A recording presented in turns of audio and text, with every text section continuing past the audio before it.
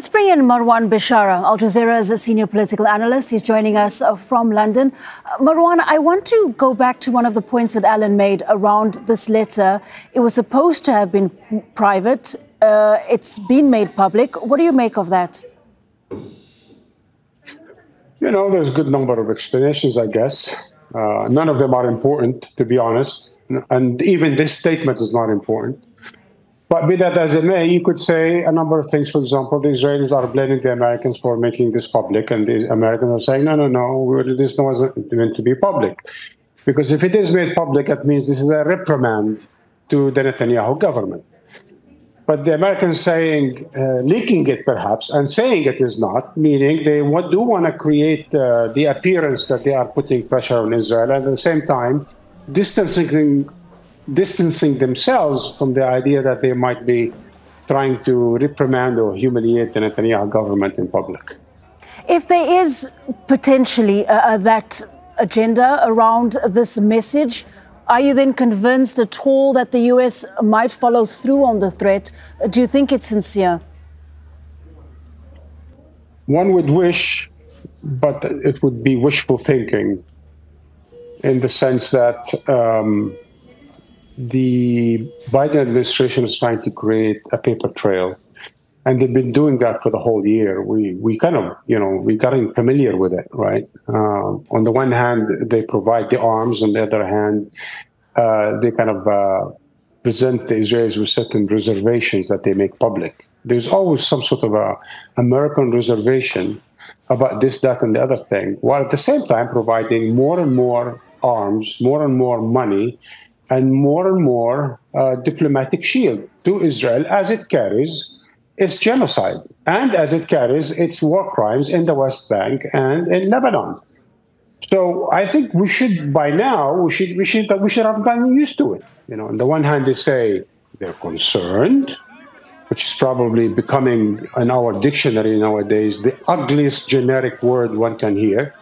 And every time an American say we are concerned, one should only roll their eyes, because we know that when 1,000 children died, they were concerned. When more than 40,000 people died, they were concerned. When the Israeli expanded the war into Lebanon, they were concerned, and so on and so forth. So it's really kind of a bit silly, a bit ridiculous, a bit transparent. It's not working anymore.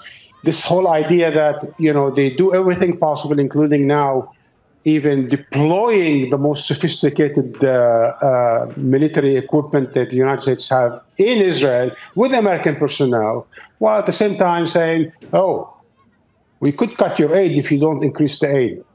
But we know from months already that the famine exists in Gaza. The European Union Foreign Policy Chief told us that. The UN Food Program told us that. The ICC has already asked, the prosecutor asked for Netanyahu and Gallant to be put on trial by the International Criminal Court for weaponizing hunger. And now, Mr. Blinken and Mr. Austin wants to tell us that the United States is concerned about famine. Give me a break.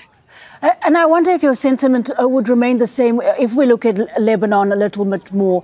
In the latest lines, the US has raised again, as you say, concerns with Israel over their bombing campaign in Beirut. In recent days, it's also said that it expects Israel to target Hezbollah in a way that observes international law, protects civilians, but we've not seen a concerted effort to limit military actions.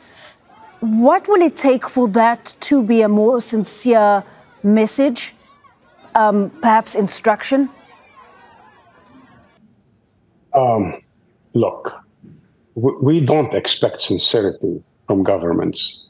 We expect lies and propaganda and deception from governments. That's what they do. That's why they have spokesperson, to deceive the rest of us, so they can do their business in the dark. So no one expects a government to be sincere about anything. And if they are, fine, but we don't expect it. That's what we do, is we don't trust them until they are proven not guilty.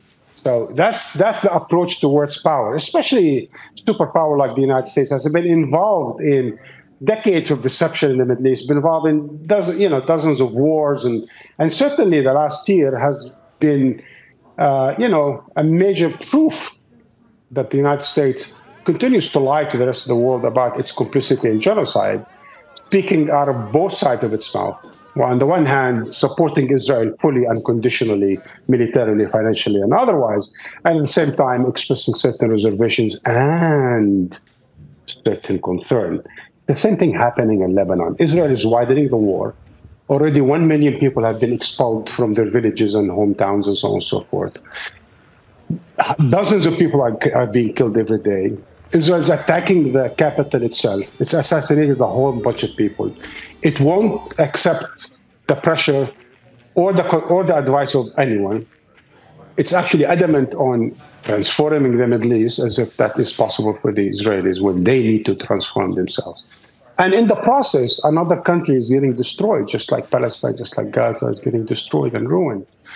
So really, in the end of the day, needs to stop, hoping for sincerity. One needs to stop hoping for help, for aid, for salvation, even for, American intervention, if you will, on the side of this and that, because it has allies, it has a plan, and it does see the area in a certain way where a nemesis Iran exists and it has allies. And it wants to teach the rest of the world a lesson that America can't stand by its ally. And we probably should expect more of that moving forward.